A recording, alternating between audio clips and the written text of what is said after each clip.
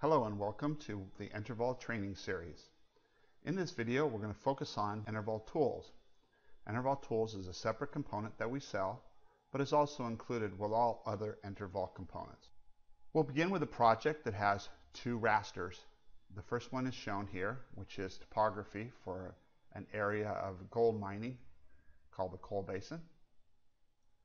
And the second is a pit that we intend to excavate into this mine. And so one of the quick questions that might be asked is, what is the volume of that pit intersecting the terrain? Now, with EnterVol, you could actually model that geology as a 3D volumetric model, but with EnterVol tools alone, we can build a closed multi-patch of that pit intersecting the topography and compute the volume of the intersection. So let's begin. Once we have two rasters and EnterVol installed, this tool, the raster to volume, is active. We select it, and it will choose the two rasters. If there's more, it will give us a choice of choosing between them. And the key thing is we have to decide which is the top and which is the bottom. In some cases, you can have rasters that intersect and go above and below each other, so you might want to do some analysis where one is the top and the other is the top. In this case, it's very obvious. We want the ground surface, which is CBDEM, to be the top of the volume we compute. And we want the clipped mine pit, which has a mask on it, to be the bottom.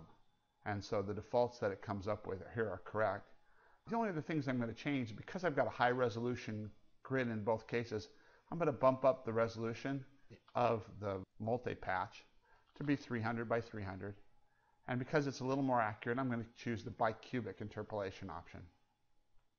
The only thing left to do is to specify where we want to write this multi-patch out. And it normally will go into a geodatabase. So we're going to put it here in the geodatabase that we have. And we're going to call it pit volume. And we're ready to go.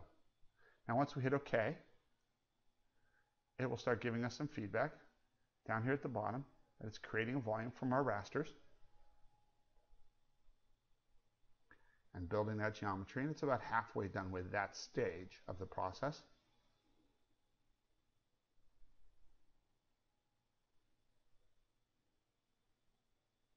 Now it's building the multi-patch. Now it says multi-patches because, again, two intersecting rasters can result in multiple volumes. And we're done. It's finished. That's pretty quick. Let's take a look at what we have. I'm going to turn off both of these for now. And here is our multi-patch. Now this is with a vertical scale of 1. So we'll bump that up just so we can see it a little better. Now a multi-patch is a single object, so it can't be colored by elevation. It's a hollow shell. In order for it to be used for volumetric analysis, it must be properly constructed and closed. We can verify that ours is closed, and they will be when you're using our software. So go to the ARC toolbox,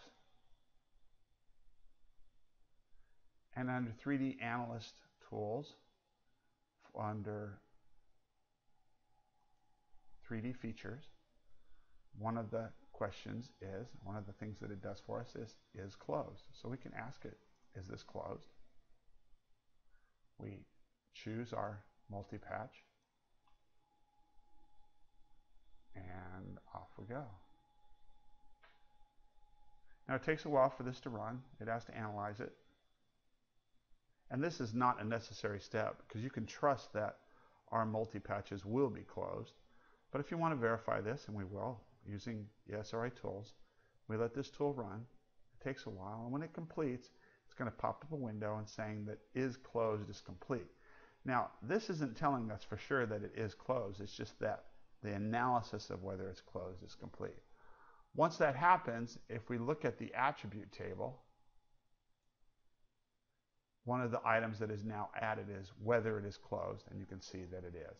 The answer is yes. All right. Again, we could have passed on this step. The more important step here is to add Z information. So again, choose our multi-patch. And we want most of these things. Most of the items here do apply to a multi-patch. Slope calculations do not, so there's no point in doing those. And we go ahead and have this run. Again, you can see down here in the right corner scrolling that it's adding Z information, and it will give us another little window as it just did when it's finished. At this point, basically done, and we can look here again at the attribute table. And now in our attribute table, we have that it's closed. It is a multi-patch. We have the mean and max, min, mean, and max Z coordinates, the surface area, and the volume. And that volume is a large number. This site is in feet. It's USGS coordinates. So it is 213,638,762,000 cubic feet. A fifth of a trillion cubic feet involved in this pit. Very large pit. All right, so while we're here, let's just do a couple more things with EnterVol tools. We could jump in and throw axes on this model.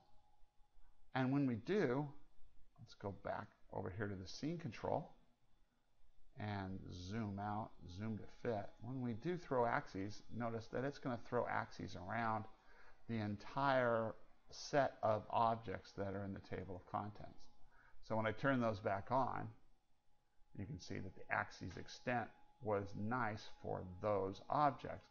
But if I just want to look at my volume, I could delete these, or I could just jump in here and change the properties on axes. And under spatial definition, I can select the extents and choose what objects to use in building the extents. Once I do this, it's going to put axes around just my volume that I'm interested in here. Isn't that slick?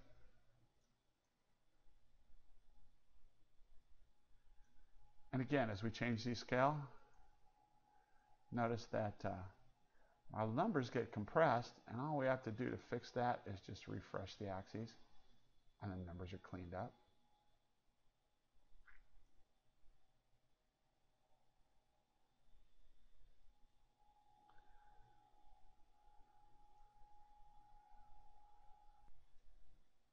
So let's go back and turn on our other surfaces. And we can put axes again, build another axis. So we're going to have an axis that goes around the whole model. And then we've got an interior axis. We can turn it off, the first one. But when we want it, it's there. That's kind of slick. And the last thing we want to demonstrate is our direction indicator. So we click on that, and it shows us our north arrow. If you want to change properties, we have a few different options. You can position it wherever you like, but I always like this compass rose instead of the north arrow, and so let's go with that. All right, and I think that if we were to make this ground surface transparent,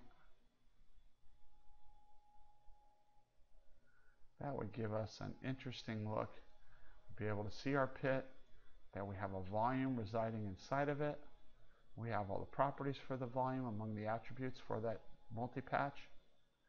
And we have a properly closed multi-patch created between two rasters of different extents and resolutions. Thank you for watching this episode of EnterVol Training Series.